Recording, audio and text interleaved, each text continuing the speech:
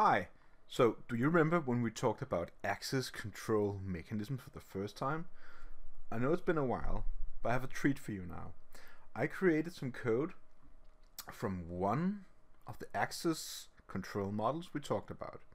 The one I talked about in the start was called Bell LaPadula, or someone called it Bell LaPadula, something like that. Alright, so I have a code example. I know I shared it before, but I'm gonna showcase it now and talk about it a bit in detail, and then let's see how far we get. Before we talk about the code, we need to look at the overall model containing the Bell LaPadula Confidential Model. Alright, so I know this is called a mandatory access control model, and it is also probably used mostly for military use. However, I would like to say that that is not entirely true, because many systems these days do actually build upon something like this. If you need to keep something very secret, and I mean like very secret, this could be a security model for you. Alright, so the detail about the Bell LaPadula model is that you could not write down.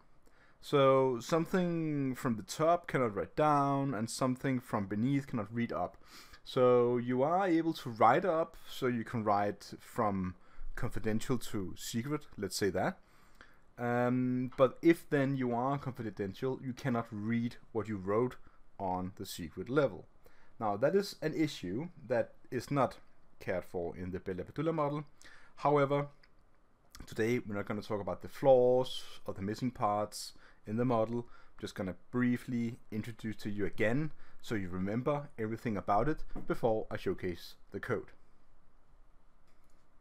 Alright, so I loaded up the code and I'm bringing it in right now to the screen.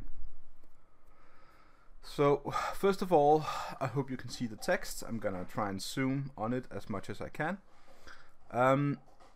In my void main, now this is Java, okay? So I created a small example of the Bell LaPadula model in Java. Now I want to say that I didn't fully implement it, so it only goes to the part of reading, not writing, and a few other things. However, it is not that hard to extend it now if you wish to. This could be a really good exercise for you if you want to train your security model exercise skills or just your Java skills. Obviously, I have a class called Operational Manager right here that I instantiate, and let's take a look at the Operational Manager class. So basically, I'm gonna make this a bit bigger. It's just a class containing some objects, now books, database, password, whatever it is, right? And there's some subjects, and that is of course some people, users, and so on. So I pre-populated the lists with some different objects.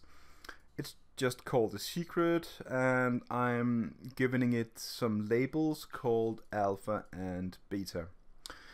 And we can see that I have my all objects here, so that is the actual list. Then I add something to it, and it's a new object which I give some arguments of secret and a longer argument which is a hash set containing two labels.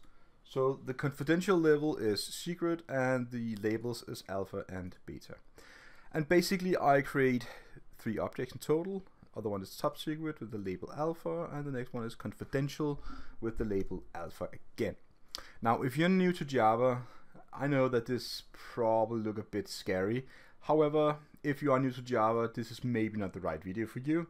Then I suggest you go and look at some Java beginner videos or advanced videos or intermediate, or how far you are. Just a tad more down, we have our subjects, and this is where our users are created. Let me just see. Yes, this is Bob. So I'm saying Bob is secret, and Bob has the secret access level and can read whatever that is on secret and below with the label called alpha. And then we go for Robert. got the same thing here with labels, alpha and beta, and so on. And down below I have some access tryouts, which is basically just a nested for loop, and this is just a showcase functionality. This right here I marked on the screen. This is not the actual way you might gonna do it in the real world, because I'm looping through all of them. When you are accessing one, object, when a subject is accessing an object, it's usually singular, so you're probably gonna fetch it in some smarter way. Now this is just to showcase all and everything, and if you look at below, I ran the code, and you can basically see that Robert, this is so secret, this is a message inside the very secret resource, and James, and so on. So we can see that what they can actually read.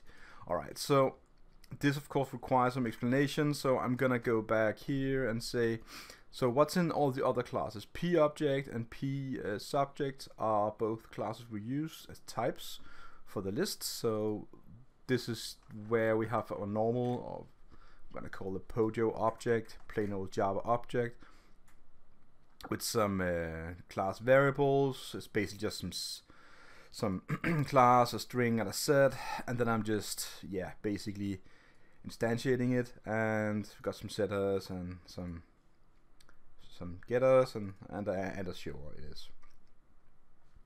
The subject class is basically just the same, nothing different here. You should probably be able to see it right now. The security label is just an enum with alpha, beta, gamma, and the security level is basically just enum again with some security levels. The messages generated from the for loops down below here is originating from the top,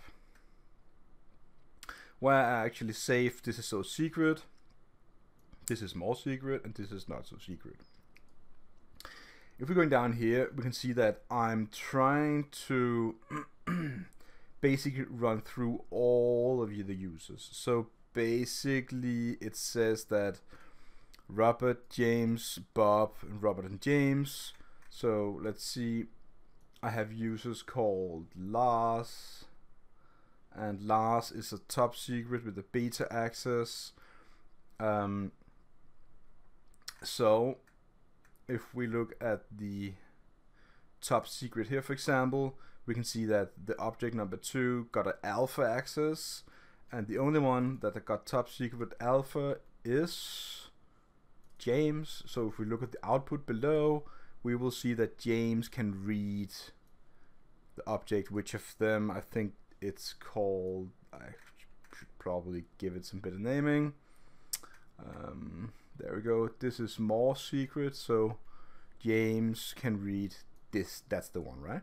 So we do not see Lars, which is right here. Even though that he got the top secret level, he doesn't have the label of alpha, he only has the label of beta, which is the way that the Bell LaPadula model works. So it is a confidential level attached with some label level. Now, I know many people say that this sounds the same, that you have some confidential level and some label level. In theory, when you think about it, it is very different, but if you just have a glance at it very fast, I understand it might look very similar to each other. So running this code, I'm just going to do it again for you to see that it works. It's going to give me exactly the same output, and that's about it. So what if I went around and say I want to create a new user? So I'm going to copy paste this, go down here and say I'm going to create a subject 5. It's going to be let's say a top secret, and let's see what kind of security labels do we have. We have alpha, beta, and gamma. We haven't used the gamma one, so anyways, I'm gonna make Suzanne, and I'm gonna give her let's see, did I already create that secret alpha beta? I did. Top secret beta, yeah. Anyways, I'm gonna create Suzanne with a top secret alpha and beta. Basically it's a copy paste from the 4th user, so I do not need to add anything here. So I'm just gonna run the code. what I should see now is that Suzanne is on the output list, reading all of 3. This is so secret, this is more secret, and this is not so secret, which is the 3 objects that we created in the top here. We can see the text. Basically, this is just a rough demonstration of one of the features behind Bell LaPadula, or how you could actually program it. The actual meat and the bone is I would say that some would argue that it's the 2 statements right here, asking if the security level is higher or equal to the object's level. So it is basically the subject, the user, and the user could be other things than a person. It could also be a program and so on, but so for simplicity's sake, I'm gonna call the user. So the user is, does the user have a higher or equal to security level, which has been extracted right here as numbers, to the object level. And this is required on the Bell LaPadula model. Okay, so we're also gonna check the security labels, which is a bit more chunky, I would say. Probably a better way in Java. I couldn't find one when I did it. However, I'm basically gonna say I have my subject here, and then I'm gonna say get all security labels, and if one of them is containing or contained by the subject of the PO, which is the object, I know this is a bit confusing, then it basically means that the user does have the security labels that the object is bound by, or how we're gonna say it.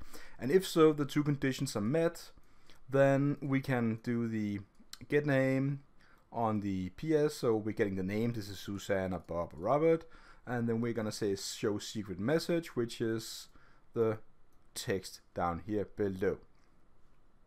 So that is really everything there is to say about the small and easy implementation of Bell LaPadula model in Java. If you want to extend this with writing stuff, you know, basically you could try create some extra functionality down here below, and test it with outputting on else sentences, for example, to see whenever they do not have access, even to learn about it. And then when you learned about that, you're gonna remove the else sentences, or the else clauses, whatever I'm gonna call it. So creating write permissions would be adding some write stuff to the class here, and that could be something you would like to write to a subject. So you need to give access to some sort of object through an argument in a method you create, for example, in this class. You don't necessarily have to use this class. You can also create a new class which called writer, whatever. I'm gonna call writer. I know I'm not a big fan of the word manager all the time, but you can call it write manager, whatever I'm gonna call it. And then whenever you have the proper access set up, and you want to write to a certain object, then you're gonna feed the subject and the object to the writer manager, and then it will look at the permissions once more and then grant access and write the actual message to the object. That could be one way of doing it. It is not that difficult to create. I say create one, even create a video and put it in the link below. I'm gonna look at it, I'm gonna comment on it, and I'm gonna sure point to it from my channel if you wish to. Alright, so let's just go back a bit to the same picture again. So what we looked at now is the actual reading part that I created. Now I didn't create the writing part. So what I really showed you is that we can read up, we can not read up, we can read down, and we can read our own level. And if you wish to, you can look at the code. I shared it on my Dropbox, and you can find it in the link below beyond the video. So I hope you liked the video this time, and you will subscribe, like, and if you wanna hit the bell to get future notifications, that is a really good idea. Alright, create a comment. I will most definitely write back to you. See you again.